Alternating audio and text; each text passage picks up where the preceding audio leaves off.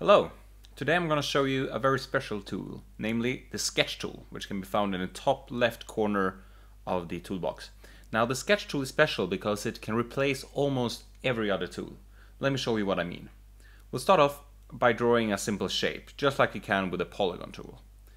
Now you can also draw special shapes by drawing something that is very close to a circle and keeping the mouse button down, you get a perfect circle. The same thing can be done with a box. So you draw something almost a box, keep the mouse button pressed, and you'll get a perfect box. And same thing with something like a triangle. So that's very useful for quickly creating things like that.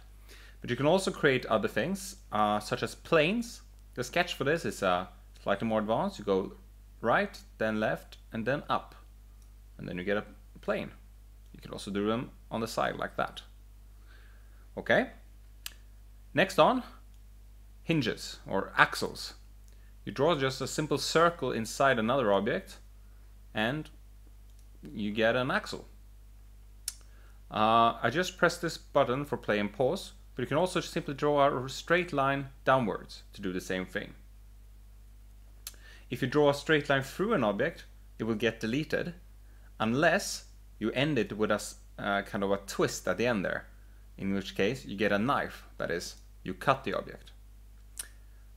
You can also undo and redo using the sketch tool by drawing a line straight to the left to undo and straight to the right to redo. If you want to select objects, simply encircle them, and if you want to erase them, draw a straight line through any of the selected objects.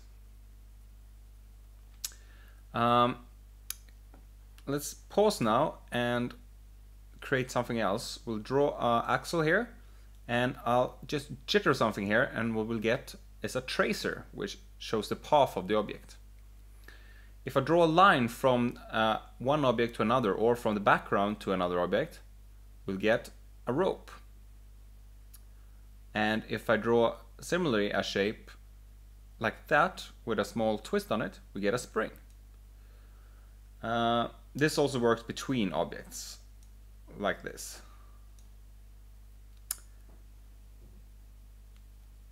And I think that concludes all the things you can do with the sketch tool. So you can do polygons, circles, boxes, triangles, planes, axles, traces, ropes, springs, fixate. You can select, delete, cut, undo, redo, and play.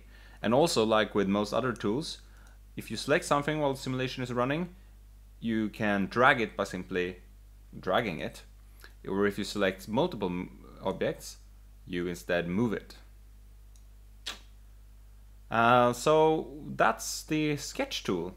Very useful since you don't have to switch to different tools all the time, especially on an interactive whiteboard. Thank you for watching.